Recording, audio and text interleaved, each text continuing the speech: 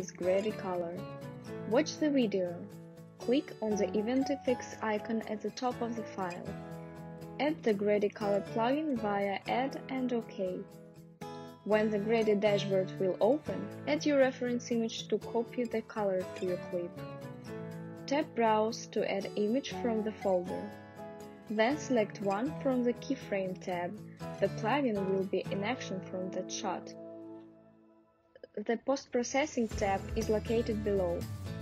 Click the tick near the Color Temperature tab.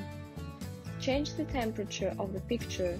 In this video we should make it warmer because of the sunshine outside.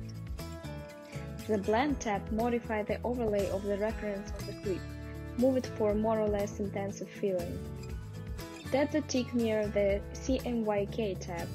Here you can change the color channels: Cyan, Magenta, Yellow and Key Color. Move Magenta to the minus and Cyan to the plus. Do the same with the Key Color to lower exposition.